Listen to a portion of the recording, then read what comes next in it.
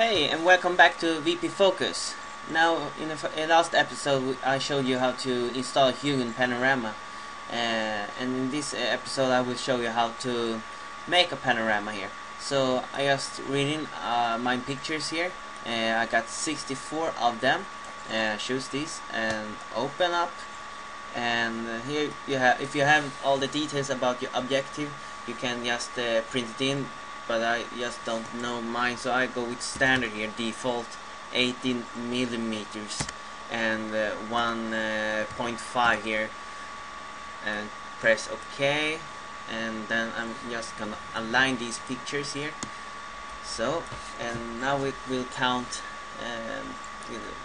the key generation points here, picture by picture, to stitch it up together to 64.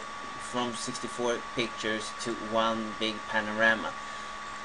So I'm gonna pause this video for a time because it will take about 15 to 20 minutes, but depends on how powerful your computer is. So hang in there. Hey, and now we got our preview window here to see how it went. This is the photo I have photoed in Bråviken in Sweden, in Norrköping.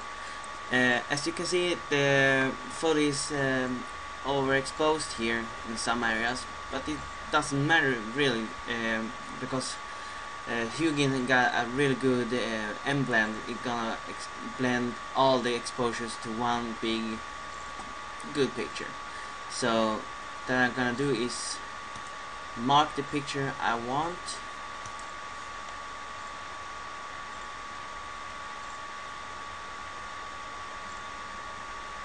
and now it's doing a automatic cut here, and I will agree with it.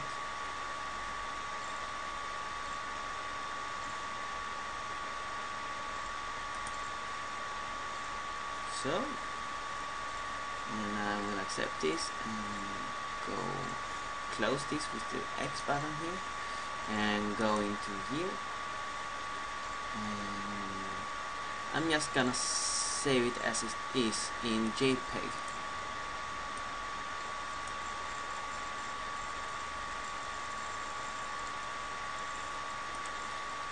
I'm going to resize the panorama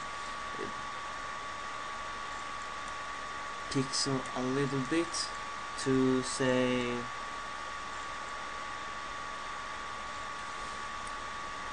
8,000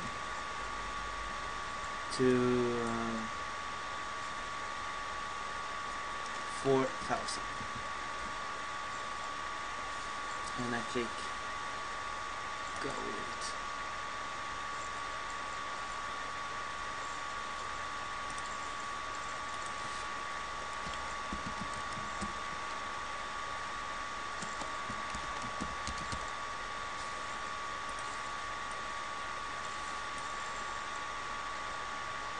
And now we start to stitching the picture together in one whole complete photo.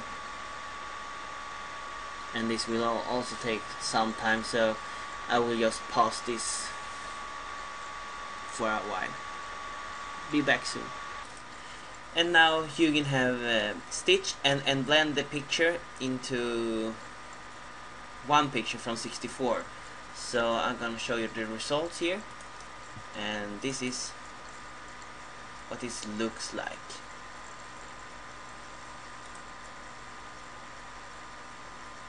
And I think the results look pretty well.